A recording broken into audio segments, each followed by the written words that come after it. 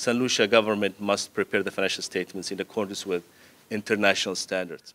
Over 46 accountants representing all government agencies converged at the Finance Administrative Center in Point Seraphin, Castries for a 4-day seminar spanning May 30th to June 2nd, 2023. The seminar, organized by the Accountant General's Department, seeks to update the knowledge and skills of government accountants to the International Public Service Accounting Standard, or IPSAS. Accountant General Matthew Branford highlighted that the government runs the largest budget within the country, for which his department is mandated to produce accurate financial statements. Which means that we have to report a balance sheet, a profit and loss statement, a statement of equity of the government, and list down all of the loans and so on, the status of the loans and payables of the government. So we actually moving into this new standard called International Public Sector Accounting Standard, which is the recognized standard of the world when it comes to public accounting.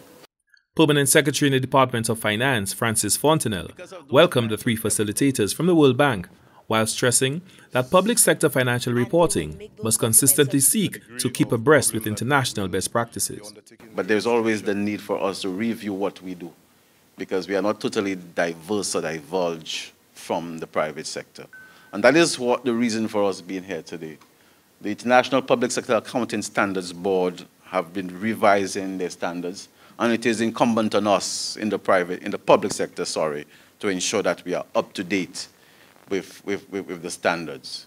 Practice Manager, Governance Financial Management with the World Bank, Joseph Kizito Mubiru, noted that high-quality, reliable financial information enabled by international public sector accounting standards is critical to enable the World Bank to achieve its objectives to eliminate extreme poverty and promote shared prosperity.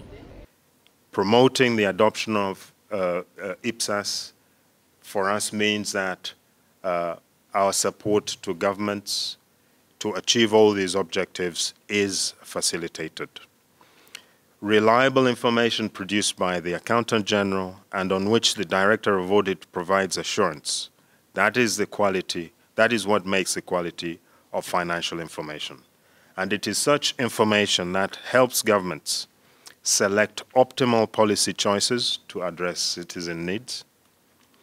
It helps governments to choose the most sustainable public investments in infrastructure, health and education. It promotes the efficiency of government expenditures and reduces leakages and wastage of public funds. It also helps to hold officials accountable for the management of those public funds. 4 years ago, government's chart of accounts was changed to conform to the new budget requirements and to provide greater transaction details and source coding of the various transactions of government. So the new chart of account has been designed specifically to accommodate the presenting of the financial statement in accordance with the IPSAS standard of reporting financial information. And we have to be accountable and we have to be transparent.